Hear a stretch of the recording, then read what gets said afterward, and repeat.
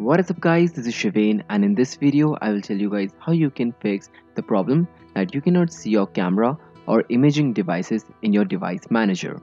Now, if none of the solutions worked for you in this video, then I'm sorry to say, but I think that your problem might be more of a hardware problem than a software one. So I suggest that you take your camera or your laptop, if it is an integrated camera, and take it to your nearest technician and get it checked there. Now, before I begin with the video, I would just like to say that if you guys encounter any tech related problems, just come to this channel to get them solved. That means just comment it down on our videos and email us regarding your problem and we will make a video to fix it. Now, let's begin with the video. So first thing that you have to do is go to your camera app and then click on settings. There, make sure that everything is turned on for the camera. And then when you scroll down, you will see a reset button. Just click on that reset button and then check whether your camera reappears in your device manager. Next, you go to your control panel and then search for Troubleshoot. Then you open up the Troubleshoot page and go to Hardware and Sound. Then you scroll down and you'll find Video Playback. Just troubleshoot this and then follow the instructions. After that, you troubleshoot your Bluetooth and again follow the instructions.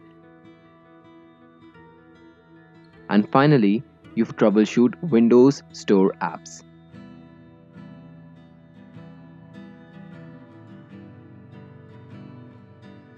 And after you troubleshoot all of this, try checking your device manager again to see if the problem was fixed. If it was not, then you open up your command prompt and run it as administrator.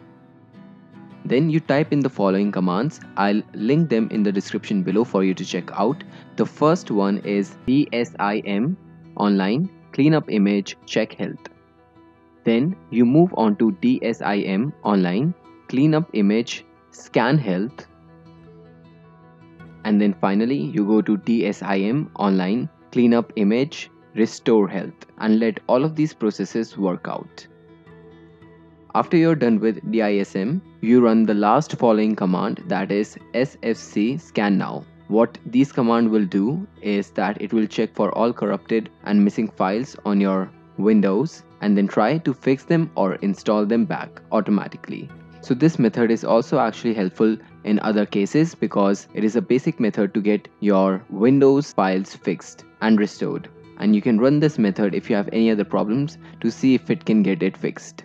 Now, after you run all of this, remember to restart your computer and check whether your camera is back in the device manager or not. If this still doesn't work, then I recommend that you go to your Windows settings and then go privacy for camera, and there make sure that everything is turned on and you allow all the apps to access your camera. As you can see, I have allowed access to all apps to my camera. And then if you have a shortcut key on your laptop for your camera, like me, because I have a shortcut key for camera and that is the FN plus F6 key. So make sure that you look into your keyboard, and if you find a shortcut key for your camera, make sure that you turn your camera on through that shortcut key because that is different from your privacy settings. So make sure that you do that, and after that check whether you have your camera back in the device manager.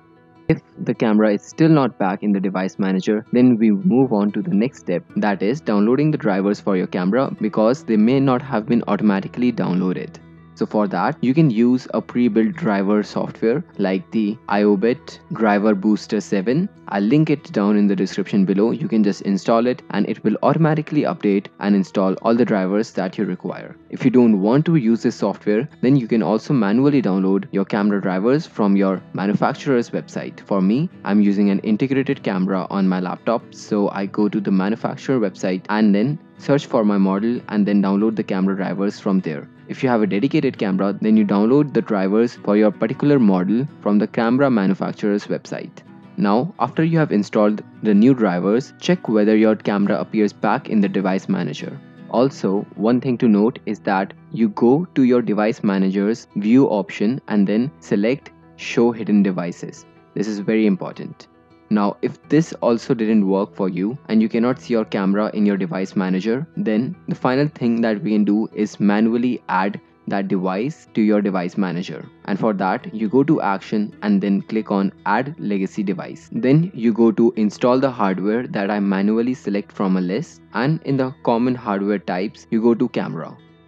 If the hardware section for your camera is empty, then you go back and then select Imaging Devices. Now in the Imaging Devices, if your camera is properly working, that is the hardware is properly working, then your camera manufacturer should show up in the Camera tab or the Imaging Devices tab. And if it does, then you just select your manufacturer and then select your camera model and then select the first option, which is generally the camera that you have attached, and then click Next to install that camera. Since I've already installed my camera on this, that option is unavailable to me. But if your camera is properly working and it is not being displayed in Device Manager, then it should be available to you.